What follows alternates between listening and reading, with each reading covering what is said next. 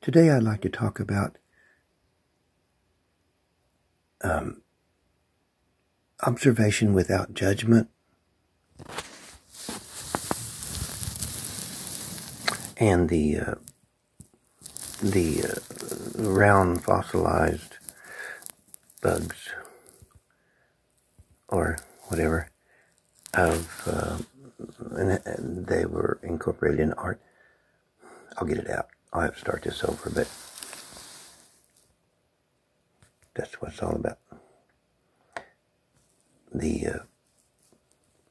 What they used, what they saw, and then they used that particular stone for art. And whenever I find or see one of these little fossilized things, it goes in the bucket immediately. I know there's going to be something cool out of it. Or, I hope there is. Let me start again. Good morning, folks. I like to come out here real early in the morning. I usually get some good thoughts of cooking. I want to find the words to discuss the use of fossils that these folks did in their art.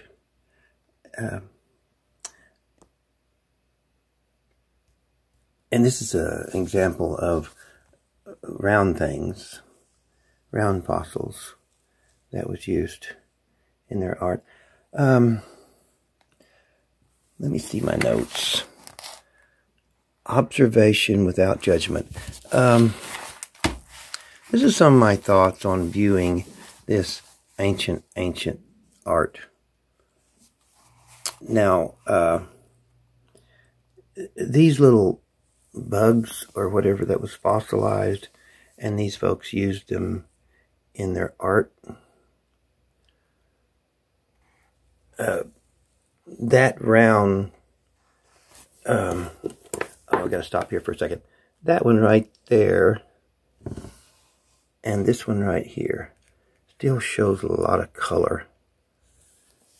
This is some good preserved art. These are cool. Those two show a lot of color. Others here show color. Anyway, those are kind of cool. Observation without judgment. How to view ancient art. Well, these little round circles, these fossils that was used, incorporated in the art, they could be an eye, they could be the moon, the sun, they could be a seed or an egg. They could be a stone from a sling. There's so many scenarios that can be imagined when looking at this art. So I feel that to really view this art, we have to have observation without judgment.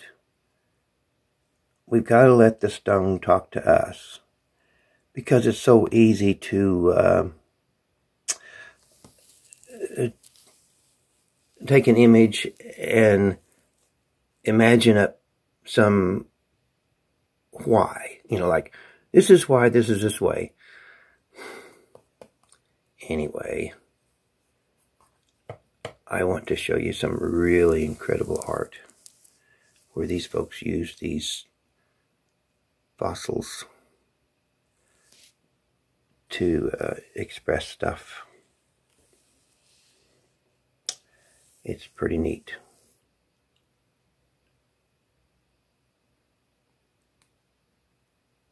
This one was, the reverse image of a fossil was there, and it's used for a grinding stone for red ochre. It was used to grind up red ochre, and that's really neat to have that washboard effect to make color with.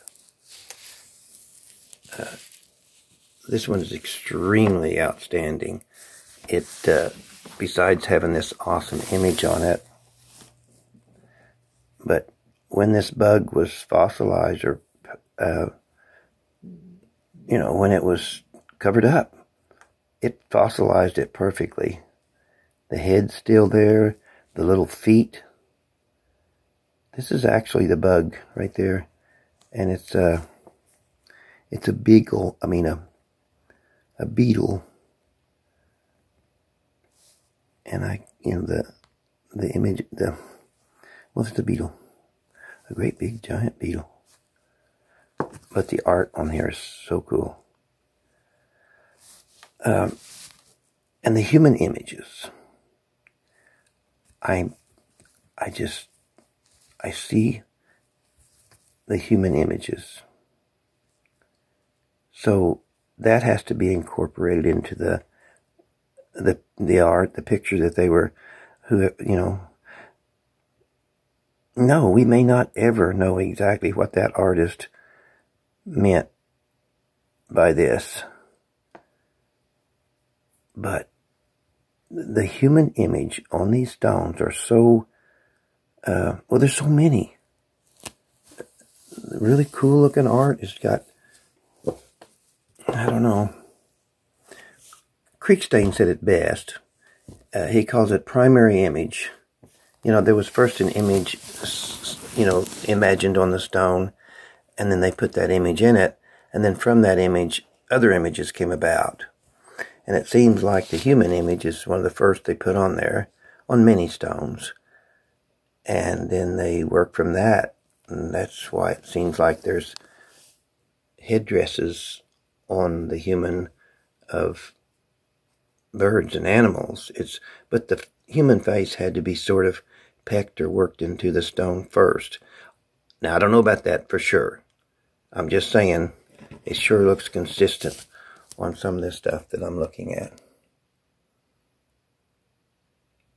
Now, these right here, I really don't see that many human images, or I'm not looking.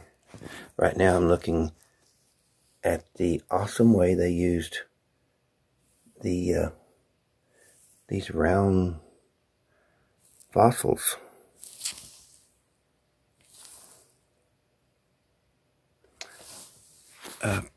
It's pretty cool.